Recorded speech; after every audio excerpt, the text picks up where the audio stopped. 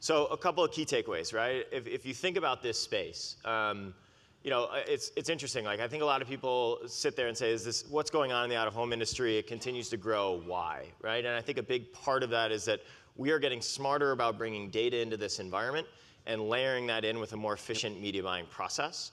Billboards, as you see, you know, are out there all the time, right? They don't get turned off. They can't get ad blocked. You hear about this all the time. I mean, how many of you noticed one as you walked through Times Square this morning? And so it's also what we're talking about today is this isn't just about digital out-of-home. Yep.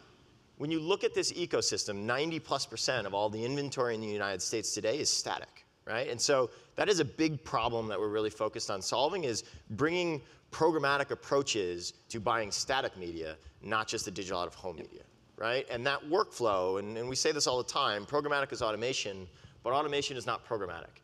And if we set the stage for building automation as we have for the out-of-home industry with partners like Clear Channel, then we are now enabling the next stage to be providing a programmatic real-time buying experience in the future. And at the end of the day, when you flow through that digital process, it truly is digital, even for a printed asset, up until the point that that final file, that EPS or whatever form it is, goes to the pre-press offset printer. So up to 90 to 95% of that effort still fits those digital models. And then, of course, we can layer in any data sets we need to provide an intelligent planning and buying experience, as you guys are able to then bring in other media formats and other types, right? And so that's the thing we want to really drive home to you guys, is buying out of home is now easier.